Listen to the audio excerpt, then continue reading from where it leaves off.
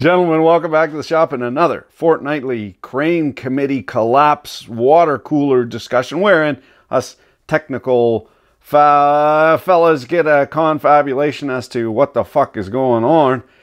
Funny thing about cranes, I myself has slithered down the backside of some steel erections. They are subject to gravity, and it's a joke that everybody falls for. But we had two crane collapses, something Toronto'd on, terrible. Two of them right in a row. Having a look at the photos on the first one, ain't no great mystery here. Looks like the luffing jib come down on a building while it was slewing. Twisted steel and sex appeal. Speaking of which, a typical job site after a accidente. Got every swinging dick on the claim, including some firefighters. We got the fella here calling in the hot supper. OT, double bubble. Got a couple of come-alongs here securing the thing so it doesn't fall off. Just about took out an apiary. Look at that, those poor little busy bees. In this pic, you can see the luffing boom come down while it was slewing. That is, while it was rotating. That's the view from the ground there. Not much to see. Oh. And the fellas, riggers, taking her apart, making sure nobody gets dead. Here you can see it is a luffing crane on this back part of the crane. There's two drums, 2-inch drums, and you can see the pin from the A-frame of the boom back here behind the cab. Rub-a-dub-dub, 4 men in a tub. They're practically tripping over each other. Easy money. And from the look of that stove-up boom luffing jib, it looks like it contacted on the luff down and then continued to slew. So there was two functions happening at the same time, like that James McMurdo Choctaw Bingo song. He tried to miss him but didn't quite. It's a matter of timing. Just didn't quite get the timing right. So listen, through 4,500 kilometers of intertubes, looks pretty cut and dry. One of two things happened, and we subscribe here to Occam's razor, of course, being the simplest explanation is generally the rightest. And also, don't ascribe to incompetence what you can ascribe to malice, or vice versa. There was no malice involved here. Looks to me like either a whoopsie happened or the luffing brake failed under no load with no wind conditions and a relatively new crane, or the control got stuck.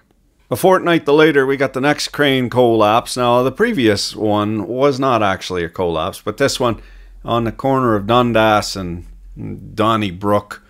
I'm not real up on my Torontonian heritage. I avoid that area as much as possible, it being the center of the Canadian universe. However, I do recommend it highly to any and all tourists. There is absolutely no need to visit any other section of Canada. You'll get it all in Toronto or possibly Montreal.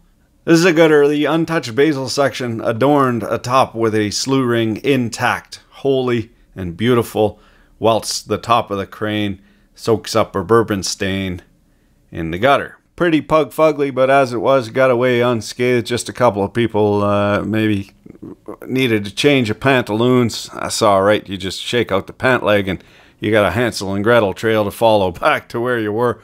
The workers on the site had noticed a couple of broken bolts on the slew ring and shut the site down, luckily, but hadn't gone so far as to control the traffic on the street. So just by sheer luck that those holes in the cheese didn't line up. A slew ring happens to be a big Jesus bearing, what allows huge mechanical contrivances to spin them a thing. It generally got bolt holes on the inside race, on the outside race, as well as gearing either on the inside race or the outside race. And it takes up moment loads. So instead of there being some radial loading or some it wants to twist the bearing half in two. I'll show you a diagram. But the big heavy duty ones, they got rolling elements that are set at 90 degrees to each other, and they're jammed in betwixt the between of the outer and inner race. The operational loading of a slew ring is not that of a typical bearing what would encounter axial and radial loads. and very small moment loads because the shaft would be going through it. There's no shaft going through the middle of it, so it is subject to extreme moment loads. And the moment load is the highest, well, statically anyway. Dynamically is a whole different kettle of fish, but statically is highest when there is no load on the hook. That is, it's all counterweight. And you can see it wants to twist that bearing apart. That's hard on those fasteners. So they got to be tough and they got to be snugged up. A PC3000, that's an older crane, apparently a Pico. And I have the 140 version here, 1400. That's tower crane. As you can see from the drawings, it's a certain vintage, and that company isn't around anymore. Maybe got rolled into another company or divested or diverted or so forth. You know how it goes. But suffice it to say, it's an older crane. So older crane means older bolts. Here's an installation and maintenance of slew rings and special bearings diagram from La Fontaine. That's Rolex bearings, a big brand name out of France. You can tell because the manual says Anglais. And there's a couple things you got to do, just the typical things. You got to torque in a thing. They recommend using a hydraulic torque wrench. Interestingly, there are no Belleville growler or any kind of spring washer. They're absolutely prohibited. Of particular import, the fastener survey. It is important to check that the required preload levels of the bolts is still maintained as the fastener of the slewing ring are essentially working in fatigue. Rolex recommends the retightening of the fasteners after the first 2 to 4 months of utilization and then proceed to a systemic yearly check. If any bolt is found loose, further deep examination is essential. Now this is the fun part, but it's only fun because nobody died. The inspectors get to do the old Columbo. So you're telling me Mother Hubbard went to her cupboard to grab her dog a bone. Mother Hubbard bent over and the dog gave her a bone of her own. Much like a crime scene, the fellows what are on site, they already know what happened. We, however, get to do the Perry Mason routine. Us unclean masses masturbating through the keyhole. We don't know exactly what's going on, but we can get an inkling, a few clues. They gotta find the bolts. They have to find the bolts. That is the key to the truth. The matching pair of the busted nub and the fastener will tell the tale of the tape, and no doubt, much to the delight of insurers everywhere, the call of metal fatigue will be invoked. Of course, the nut, the broken end here, there'll be about one thread. There's an asymmetrical loading happening in typical threads where the vast majority of the load goes onto the first thread and then subsequently. And you can machine different threads where all the threads take the load, but they're difficult to manufacture because you can't do roll thread and a bunch of different reasons. But all these bolts what are broken, they will be broken within 1 or 2 threads of that first thread engagement. And if you will allow me to do the old Columbo routine and digress, I got to play to my strengths here, and my superpowers is being able to alienate myself from the cool kids. So, without further ado, let's get into a nerdgasm. Western Australia, mnemonic. Western Australia has a lot of mining. The capital of Western Australia is Perth, founded in 1829. WA, Wilhelm Albert was the first engineered what discovered metal fatigue. He was in that region of Niedersachsen, Lower Saxony in Germany, very close to the ocean. In ancient times, of course, that would have been a black smoker. All kinds of sulfide minerals, water going through the earth, picking up minerals, and then as it comes to the surface, the pressure gets lowered, it vaporizes, lets all those sulfide minerals out. So lots of galena in those folded heart so good mountains in upper Germany. Lots of mining, lots of fantastic engineering come out of there for the past 300 years. Now this fella, Wilhelm, and the reason, well, galena is a fantastic, it's lead sulfide, okay? So lead sulfide happens to have roughly the same density as silver sulfide, about 7, I think it's 7 grams per something. Also happens to have the same solvability. It can dissolve in water at roughly the same rate, also 7. So those two minerals form in intrusionary, a lot of granite through there, so they form in intrusionary veins, which the miners would then go in, since ancient times, would go in and mine this galena, roast it, roast off the sulfur, get the lead, and then separate the lead from the argent, silver. Sorry. So this fella, Wilhelm Albert, my brilliant mining engineer, gets the call in the middle of the night, goes to the mine, wide-eyed miner's dust just to settle in. Let me tell you something, partner, about men whom are tasked with going into the earth, digging through solid rock for kilometers in order to find that golden egg. Listen, partner, you just keep the paychecks coming and leave the rest to me type deal. When they have the what the fuck look on their faces, shit has hit the fan. So this Wilhelm Albert got to the mine and shit had hit the fan. One of the skips, what loads ore to the surface, big monster chain on her, broke right half in two. Of course, you got to blame the fools on the tools, sitting on their stools. It was the miners what overloaded it, hit the side of the drift or whatever. But he set to looking at the fracture, and it was a real odd fracture. And the miners swore up and down that they didn't overload the skip. Now, how could you overload a skip? It's a certain way you could hit the side, blah, blah, blah, blah, blah. He set to doing what technical Y guys the world over do, discussing it like we do here, but also finding out why. And he discovered metal fatigue, sorry, mechanical failure. Metal fatigue, in that a mechanical contrivance can fail at well below its rated load if it's cycled. So metal fatigue is a failure of a fastener that has been cycled a whole bunch of times well below its yield strength, but it still fails. What was I going to say about this? Oh yeah, so that caused him, this Wilhelm Albert, to invent wrought iron wire rope. Now, wrought iron, of course, is essentially mild steel. It's iron, cast iron, which has a tensile strength of 25,000 psi.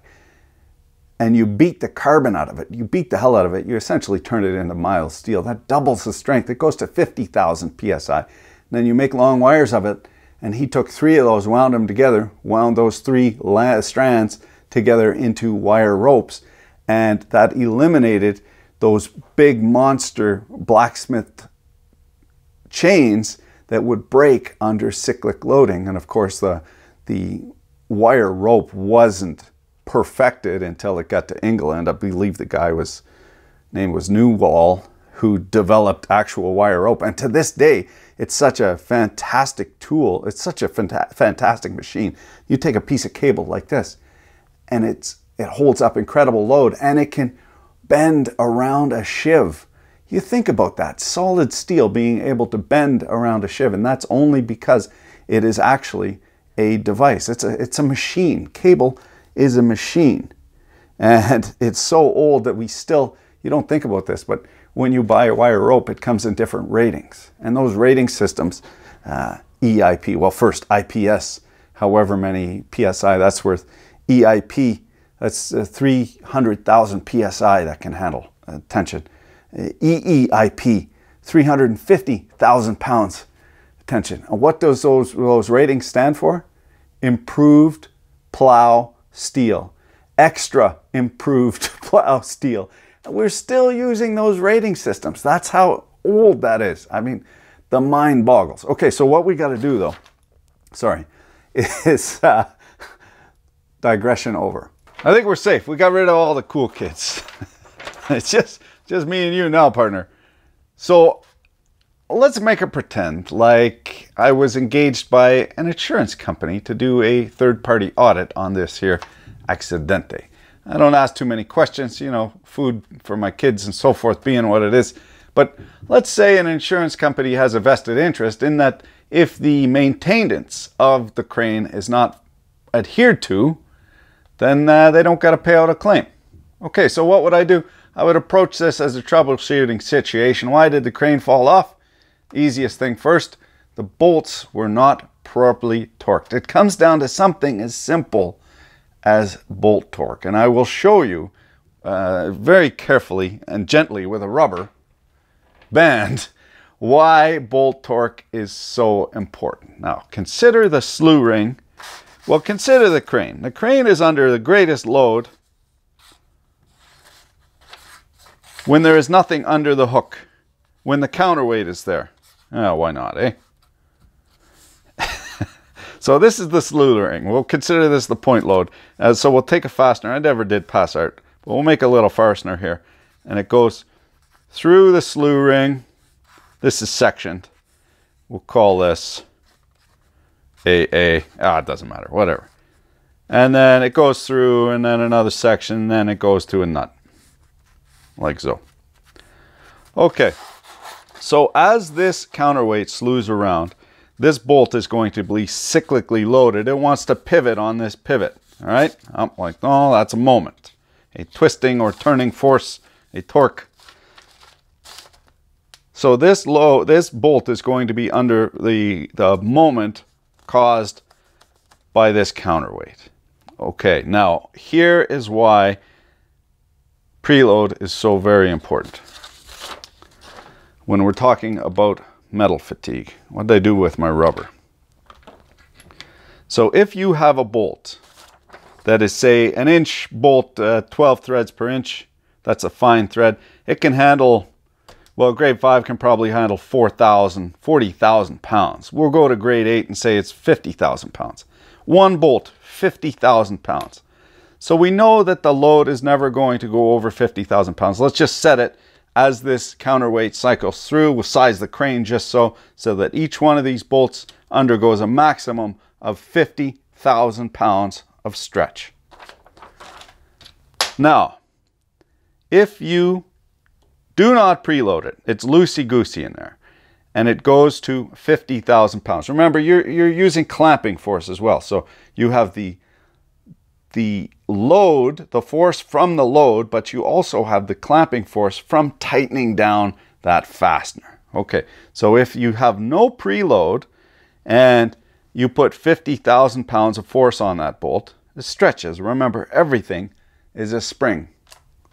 Frame, you fuck. Remember, everything is a spring. So we're going to cycle this under 50,000 pounds. You'll note that it goes right to the end of the healing mat. Right to the end of the healing mat. 50,000 pounds. It's a spring. Comes under Hooke's law. It's completely linear. Okay. Now, if we torque this to the proper clamping load, what happens is it gets torqued to the proper clamping load. And now when we add that 50,000 pounds, it still ends up in the same location, but it only cycles this far. It only stretches this far.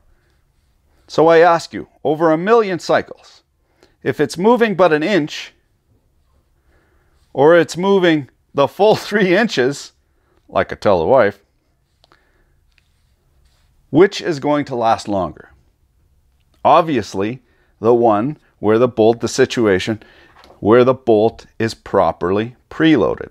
Now, another factor in that is if you do not preload the bolt, it's free to waller out the hole, and it also can get stress risers from the two plates moving like this. It gets a little pinch in there, it gets a stress riser. That is an easy spot for a crack to propagate. So you get a double whammy if you do not preload the fasteners properly. Now what I would look for, I would gather up on my bolts and I would match them up, and I would look for something like this, looking on end. I would look for, here's the bolt head. I would look for an initiation point or two, maybe a rust pit, or maybe a fretting mark, some sort of stress riser. And then I would start to look for conchoidal marks, beach marks.